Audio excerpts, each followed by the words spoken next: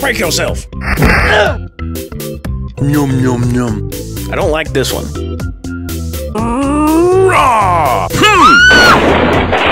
Yum, yum, yum. This one sucks too.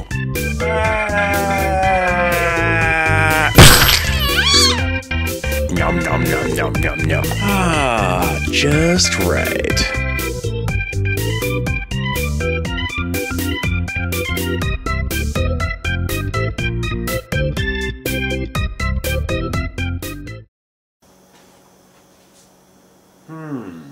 Wonder what I should do next. Perhaps I should start with the champong. Or maybe the chapagetti.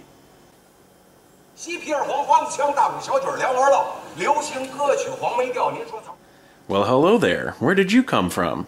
I must say, this is rather unexpected. So what's your name? نقلت عن السيد شحاتة هارون. What's that you say? Perhaps just your brand or your flavor.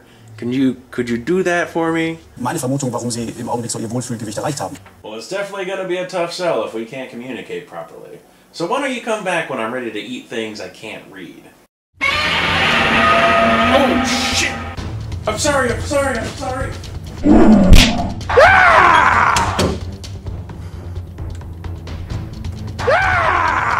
Oh, Jesus! Don't let it get me! It's gonna be like one of those bad Japanese tentacle porns!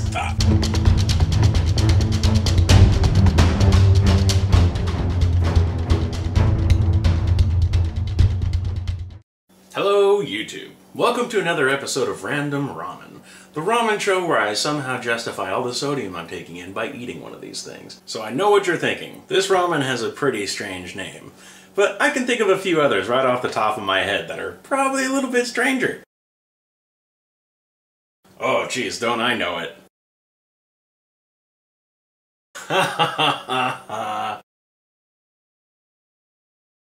Is it just me, or are these ramen starting to sound really judgmental? Hang on, did I see that right? Soup for I need that soup, folks. I need it like I need to turn a trick in a Denny's parking lot for my sugar daddy. Somebody has to get me one of these. Hint, hint, I'd like to do another fan package if at all possible. This time, the ramen really is random. This is a very curious case indeed.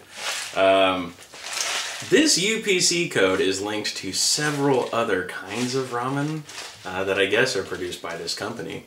But I did, thankfully, get a good friend to call his wife in Japan and get a little translation for all of this. It turns out that we have a character here in the middle that is going to describe what this bowl ramen is in a more common language, and then for the people who have higher schooling or more refined literary knowledge, these kanji over here make it a little bit more specific. So, I hastily wrote it down on the back of an envelope. What this apparently says is, in Japanese, tempura. The middle part says tempura, and the rest of it says tempura, soba, bonito, and saba soup base. So there's a lot going on with this one here, even though the only English that's on it is this hastily slapped on sticker with nutrition facts.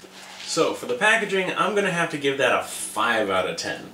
It's very cool, very flashy, I like what's going on in it, but it seriously has no English to speak of. Not even the most basic things you need to enjoy this, and it is sold here in America, so sorry, you lose on that one. Price on this is gonna be 7 out of 10. $1.89 for a packaged item on the go. You can't buy too many bowl ramens for that price, so definitely good on you. And welcome back to our good old friend, the heat applicator. It looks like this particular ramen comes with a couple of really cool things. I don't really know what they are, but we'll go over it real fast. There's your standard seasoning packet, and what looks to be some kind of a wafer thing that you put over the top. We broke it since we were throwing this ramen around quite a bit to get that perfect shot in the bathroom. So let's go ahead and get our water. Oh boy, let's hope it didn't go stale. Oh, Get in there. and here's the unveiling of our Tempura, Soba, Bonito, and Saba soup base. Yeah, here we go. Ooh. Looks fancy, looks fancy. Oh my gosh, it really does smell like tempura. That is pretty fantastic. Yeah, that's a thing of beauty right there. What is it, Dave? Stop being an a-hole. You just want to get on camera? Huh? Is that all? Nice cat butt for you guys at home. Alright. Now, here is our Japanese tempura, soba, bonito, and saba soup base. Let's see how she flies. First impression on the noodles. You can see that they're a little off brown. Quite a curious color for a noodle. But I hear a lot of the soba noodles are made from buckwheat, so that's probably what I'm looking at. The noodles are unlike anything I've had before. They're more tender than, like, say, your top ramen noodles, those horrible and rich noodles. But they also have kind of a little bit of a grain to them. Something that isn't, like, just a powdered starch that they would make, you know, other noodles out of. You can taste a little bit of a graininess in there. Not quite a graininess, but a little bit of mealy texture. And it's rather nice. I'm going to give these noodles a 6 out of 10. Definitely at least on par with one of the better ramens you could get. And onto broth. Broth on this one. It tastes, it does taste a little bit like tempura. Like a tempura fish or shrimp.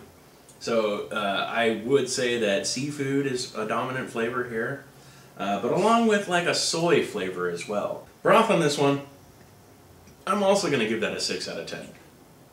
If you like seafood like me, then you're probably going to love this one. And last but not least, the special features. There was a little disc of tempura that came on the top of this bowl, and you will notice that there are rather large chunks of something that appears to be tempura. Let's see if I can get a good one.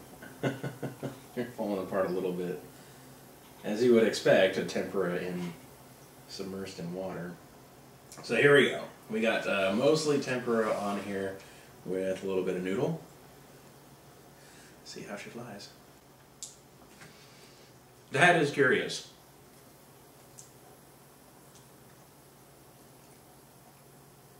It definitely tastes like tempura, but there was something a little crunchy in there. I don't know what that was.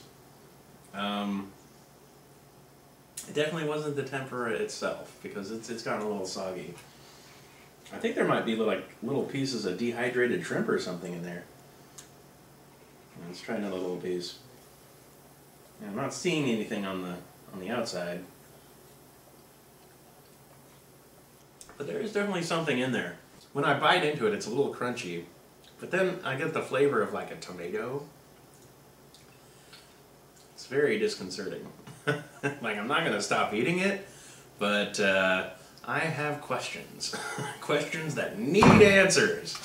So, all in all, this little surprise package was pretty cool. It would be nice if we could get just a little bit of English, because I've bought a couple other things, and they had not a single letter of English on them anywhere. And that's a little bit frustrating. I don't even know what one of them is. Like, I think it's sort of a rice porridge thing, but I can't really be sure. So, Asian advertisers, if you're watching my stupid little show, please put some small amount of instructions, or perhaps a website that we could go to enjoy your product, because they are fantastic, and I'm hungry.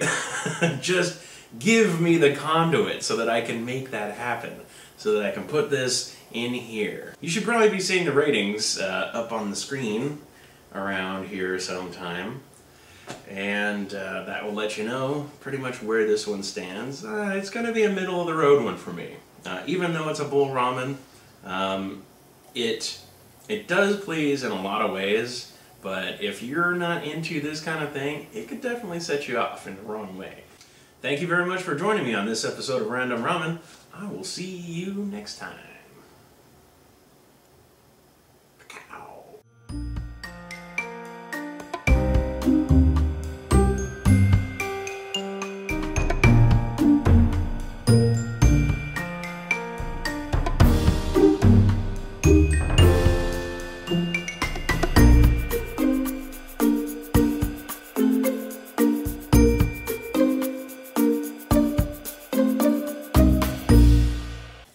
Okay, you ready?